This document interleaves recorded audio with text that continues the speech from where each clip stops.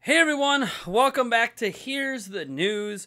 5 major news items for you today. I mean, we got everything from sales data in Japan to Square Enix doing its own Nintendo Direct style presentation today, literally called Square Enix Presents. We got Sony buying Evo of all things, bunch of crazy stuff, including potential specs for the Nintendo Switch Pro that sound completely unbelievable until you consider who is saying it and why they would know this information. All right, before we get into that, we are giving away a $99 Nintendo Switch eShop gift card or a $100 PlayStation or Xbox gift card. It'll be user choice on that. We're also giving away a copy of Monster Hunter Rise and 2 additional $20 Nintendo Switch, Xbox, or PlayStation gift cards for 4 total winners. To enter, head down to the description or the pinned comment. Let's just get right into the news. Right away, we got Japan sales data in for Nintendo Switch, PlayStation 5, etc. Really, Switch dominates. So here's the top 10 software. And as you're seeing here, the #1 selling software for last week was Mario 3D World plus Bowser's Fury with 41,734 units. It has now crossed 500,000 units in Japan. Nintendo just continues to kill it. They literally own the entire top 10. There's one new game in there. I'm not going to read through the whole list. You see it on screen.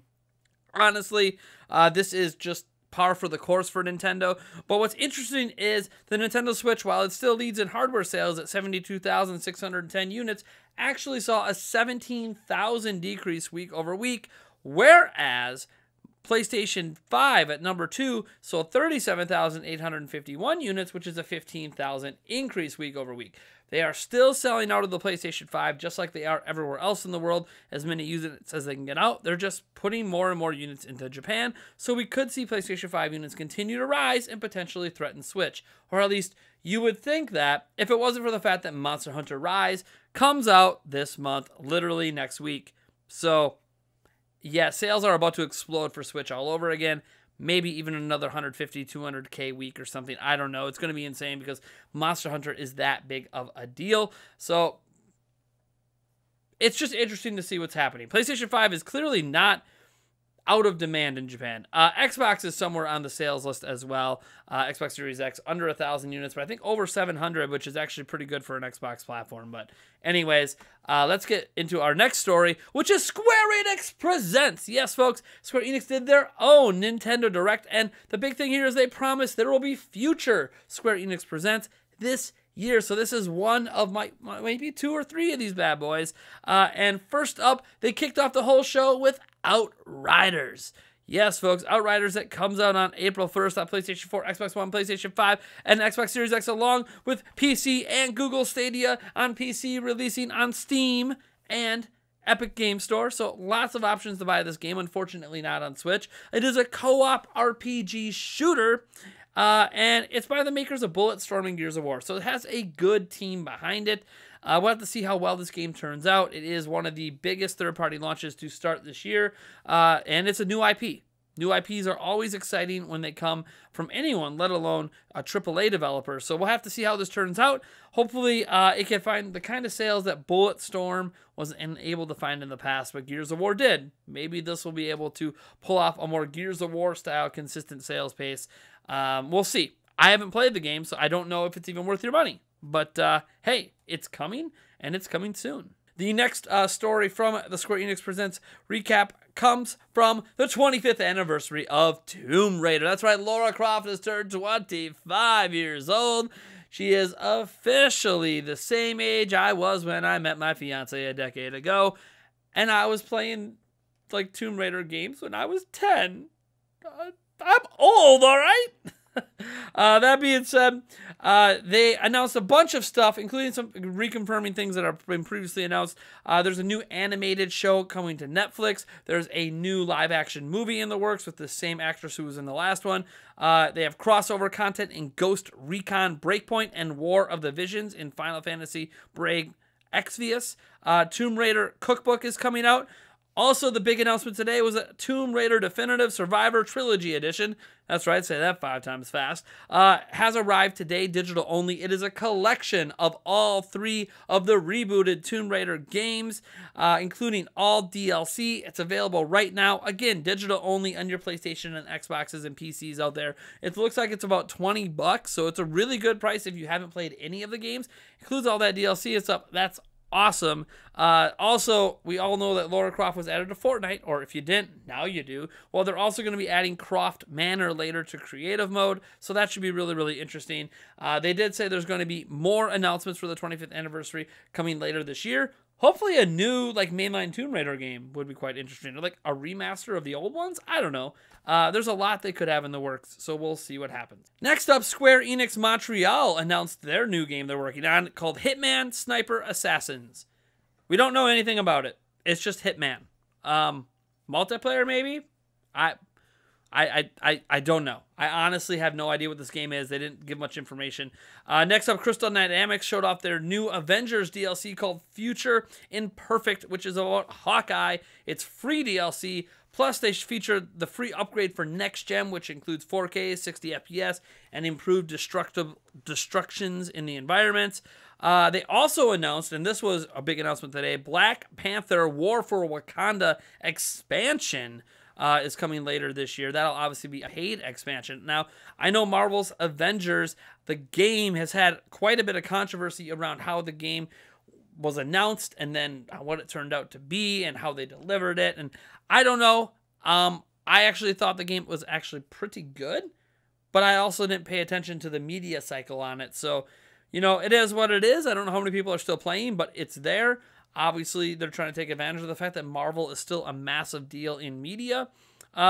Next up, there was a new Balan Wonderland trailer. This is a game coming to Switch, but also coming to all other platforms. There has a demo out as well that did not get very well received. They claim they made some improvements based off demo feedback, but they couldn't fix some things because it would fundamentally change what the game is. It comes out March 26th, and honestly, you're seeing the trailer right now. I think it looks nice. It looks promising, but the demo really soured some people. So we'll see if the final game can really impress. Moving on, Life is Strange gets a new game. It's called Life is Strange True Colors. It's coming out on September 10th. It looks really, really good. Life is Strange is a massive story-heavy game. There's 2 prior games as well called Life is Strange and Life is Strange Before the Storm. They're actually coming out in a remastered collection later this fall that's going to have improved visuals, 4K likely, all that jazz. There's also going to be some live some new animations in those games, but in the new one, the True Colors game, they actually went with live motion capture, which is always best. So it's going to be one of the most realistic in terms of how the characters move. Yeah, basically Life is Strange is just becoming a bigger and bigger deal. So that's really, really great. And then they ended the show with what I thought we all anticipated, and that was a new look at Project Athia. It's not vaporware, folks. It's real. Of course it is. Coming to PlayStation 5 and PC. They unveiled it with what could be best described as a title reveal, calling it Forspoken. And there was a giant dragon because dragons are awesome. So it's coming in 2022. So console exclusive to PlayStation 5 and PC. Really exciting. As always, PC gamers are starting to see the reaping of the benefits now. There's a lot, all Xbox games come to PC now. Most PlayStation 5 exclusives are coming to PC. It's a good time to be a PC gamer, let me tell you. Well, sort of. Outside of the fact you can't really build a PC right now. That part sucks. All right, moving on. Sony and some company I've never heard of called RTS. When I think RTS, I think real-time strategy, but whatever. Sony and RTS together have co-purchased EVO. Yeah, the fighting game tournament. And they announced that Sony will not be restricting them to just Sony platforms. But here's the thing. Xbox also said that like all Bethesda games would be a case-by-case basis on if it comes out on PlayStation. And then the purchase was finalized, and they say, yeah, outside of the currently contractually obligated games, nothing's going to PlayStation. It's all coming exclusively to Game Pass and Game Pass platforms. PlayStation's not a Game Pass platform. So I don't know how much you could believe when you're told this stuff. I don't think it's going to affect things this year. There is going to be an EVO online event in August. I don't think any of this is going to impact that, but I do think there's a potential that future in-person events are going to be heavily leaning towards PlayStation versions of fighting games and fighting games on PlayStation platforms. Let's just be honest here. Sony didn't buy EVO to not advertise Sony. Sony didn't buy EVO to not advertise PlayStation. So, I mean, let's just be real with what's happening. Yes, PlayStation has sponsored EVO in the past. Difference between a sponsorship and, hey, we own this event. Also, for Smash fans out there, Nintendo already has major issues with the Melee and Ultimate community. I'm not going to get into all that drama. It goes back years. Nintendo themselves might have already been trying to pull Smash out of these events. Nintendo is also not super supportive of the fighting community anyways, so seeing Smash get dropped out of EVO would suck, but also, you think Sony cares? I'm pretty sure they don't give two flying hoots. All right, moving on. The next story is actually about... This is big. Doom Eternal. Doom Eternal dropped a surprise trailer yesterday for the Ancient Gods Part 2. And the biggest surprise of that DLC is that it comes today. It's here today. They didn't give us like any run-up. It's here today. We get to complete hell. We get to finally end the hell saga in Doom. Supposedly, that's what this DLC does. I don't know. I have it on Game Pass on Series X. I also have it on Switch. At some point tonight, I'll probably dive into it a little bit. But for right now, it's out now. Really cool surprise drop. Good on them. Good on Doom Eternal, id Software. Really great to see them just literally drop this from the sky on us. I like surprises like this, especially with DLC. I don't feel like you need, months and months of build-up for DLC. Announce and release. Announce and release. It works. All right, this last story, I know a lot of you guys have already jumped to this story, didn't see the rest of Here's the News. How dare you? Shame on you. But it's okay. I understand. This is the story that keeps on giving so far in 2021, and that is the Switch Pro. And no, I'm not just calling it the Switch Pro as some out there moniker. The people talking about this called it the Switch Pro themselves. Although they're not saying that's what it's called, that's how they're referencing it. So we're going to reference it the way they do because all of this information comes from Bloomberg. But it doesn't just come from another Takahashi Machizuki public article. Oh, no, no, no. It comes from an investor's article that you need to be an actual investor to get access to, which means you, me, and the rest of you guys out there can't actually access. It's through the Blinksy service. You have to apply for it, and there's like a really expensive fee, and I applied for it, and I couldn't get access as a YouTuber. So it is what it is. But thankfully, some people on Reddit, which, of course, hello, Wall Street Bets is on Reddit, have access to this because they obviously are gathering all the possible information they can for investment purposes. And they summarize the article, and oh boy, is there a lot in here. There's price points, there's release dates, there's specs, or at least an idea of what the specs could be to a degree, kind of, sort of. Let's talk about it. So, first up, they state plainly and clearly the Switch Pro is releasing this holiday. Period. It's coming this holiday.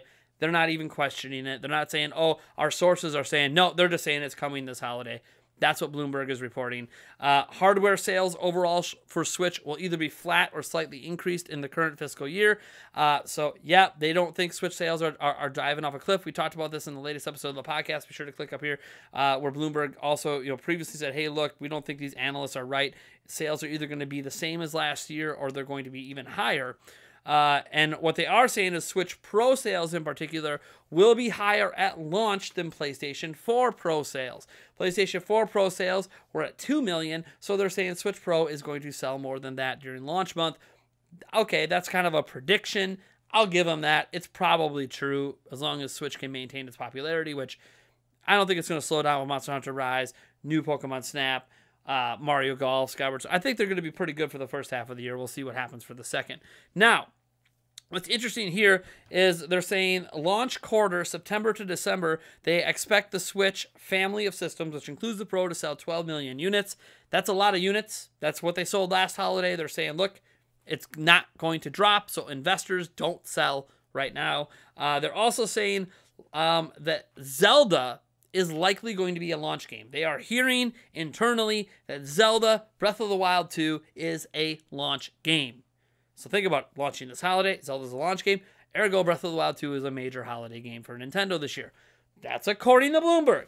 Now, they're not confirming that, but they're saying they're hearing that. So that is a plan currently that they are hearing is internally happening at Nintendo. There's also going to be a bevy of other games releasing around the release slate of it. So probably a major game in December, a major game back in October, whatever. We obviously know Pokemon, what is it?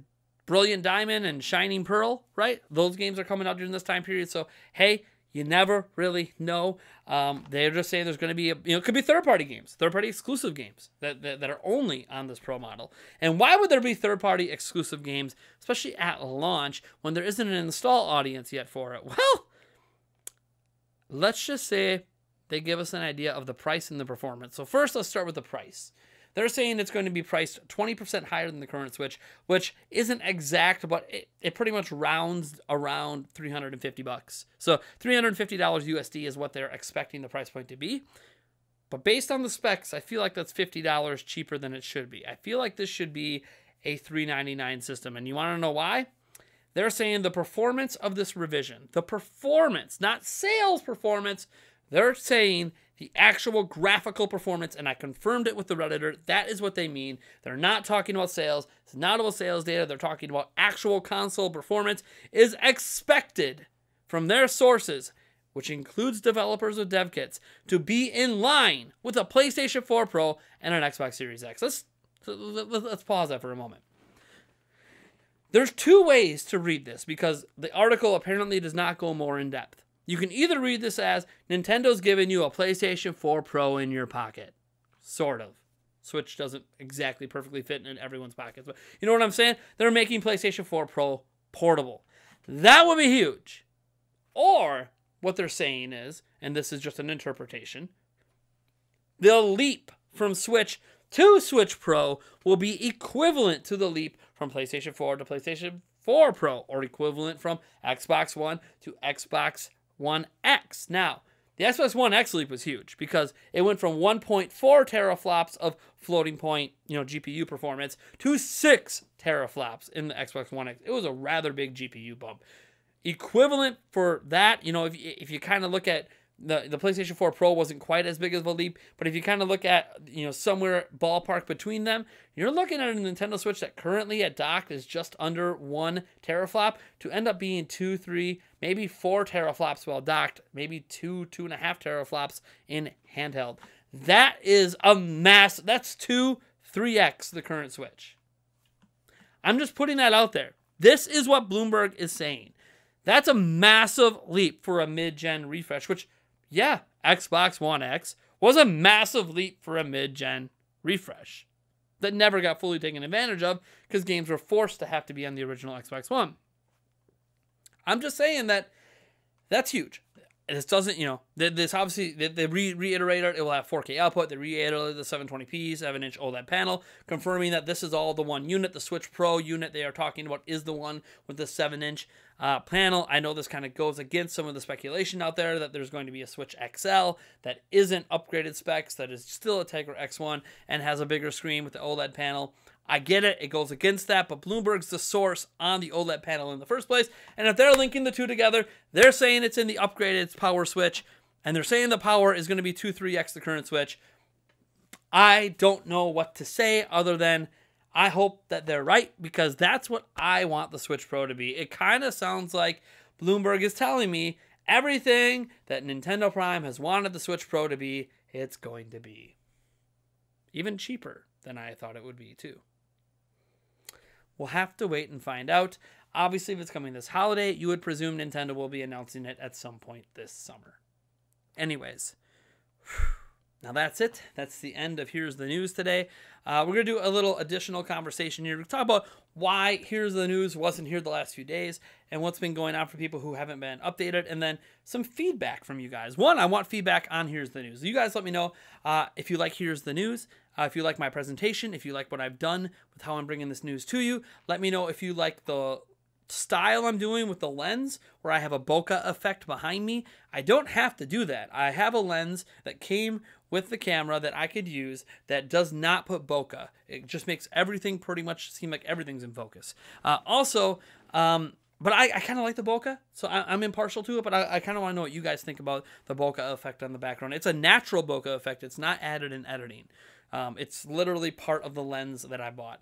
Now, I also want feedback on what you guys think of the quality of the video. This is a 4K 60 FPS video. The first Here's the News to be in 4K 60 because this camera can record 4K 60. Yes, folks, the reason we haven't had a Here's the News over the last 3 days, even though I started this series last Thursday, is because my kids broke my Lumix G7, which I don't even know where it is right now. It's broken. I let my kids play with it.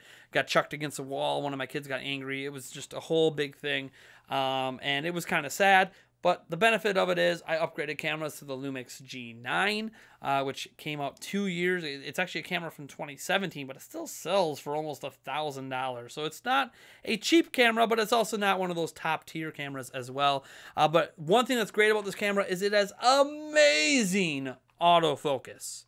It makes the Lumix G7 look like hot garbage in comparison. So throughout this video, I should have never went out of focus, and you should have never saw things go in and out from dark to light like we've seen with the prior camera, because this camera is just that much better, despite the fact that the internal sensor itself is technically exactly the same. It's the exact same internal sensor, but there's additional shutter speed and a whole bunch of other crazy features on this G9 that you guys will probably never hear about because I'm just going to use them, and you guys will just enjoy the benefits of better video quality. You should be able to see all the hairs now on my face, including all these gray ones here, to show you just how old I really am. I don't think I could fool anyone anymore. Don't think we get too many people that go in the comments like, man, Nate, you look good. What are you, 22? Don't think I can get away with those 22-year-old remarks anymore, but that's okay. I'm just glad to bring a higher quality video to you, especially for those people out there that are rocking 4K phones, 4K tablets, 4K TVs, so you can get a better experience. No, not all of my content's going to be in 4K. For now, the Nintendo Prime podcast is going to be in 1440p because there's an issue where I can't quite get it to record long enough to pull off a 4K, which is fine. I'm working with Panasonic right now to fix some issues with the camera for the podcast, but literally Panasonic's in my DMs talking to me about it. So we will have that sorted out, but it's still going to be a 1440p thing for the podcast. But 4K, I think, for pretty much everything else I do moving forward, because that's what I want to do, and that's what people are enjoying. And I know Switch isn't 4K, but Switch Pro might be. So why not jump the gun and be one of the few Nintendo channels out there producing 4K 60 content? Why? Because I can. Also, hopefully the audio's better. I got a different audio setup. You guys can't really see it. It's just off camera, but I'll zoom it up a little bit. Look, here's my mic. Look how close this is to me.